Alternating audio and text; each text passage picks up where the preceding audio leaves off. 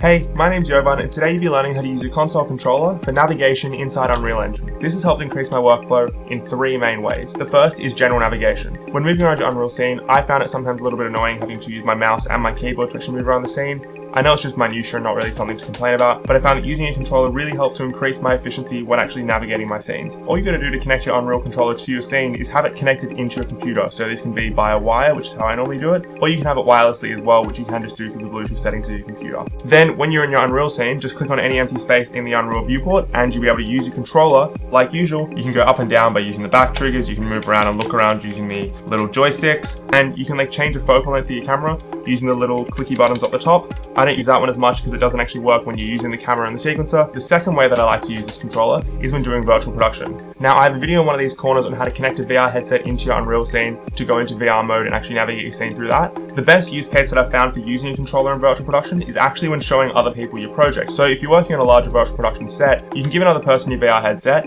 they can have the actual Oculus controllers, but then you can navigate them through the scene by looking either in a second VR headset or by looking at the actual display on your computer, and you can move around what they look at by just watching what's on the screen and using your own controller here.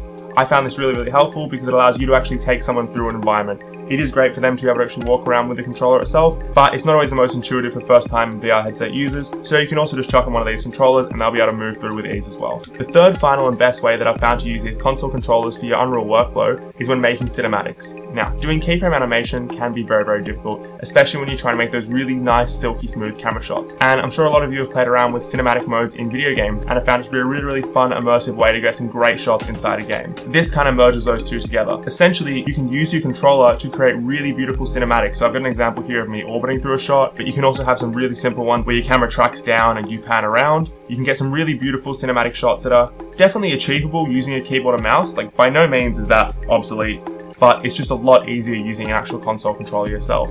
And so to actually get these takes recorded, you just have to open up the take recorder by going into Windows, Cinematics, and then opening the take recorder. And then you can just add your camera in, press record, move around your controller to adjust your camera however you see fit. And then once you finish recording, press stop recording. Then you can export out your cinematic take recorder by using the sequencer. I found this really useful. I actually discovered it by accident on how to use these controllers. I had it plugged into my computer and found that everything was moving around weirdly, and I realized I was accidentally bumping the actual controller that I had plugged in.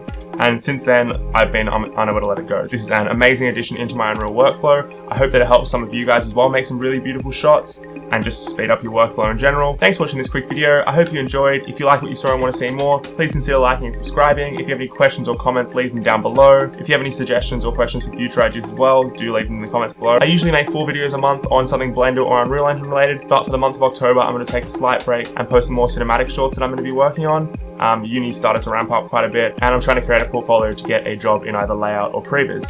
If you want to see that as well, consider liking and subscribing, and I'll get back to the regular tutorial content after October. Thanks for watching, and I'll see you next time.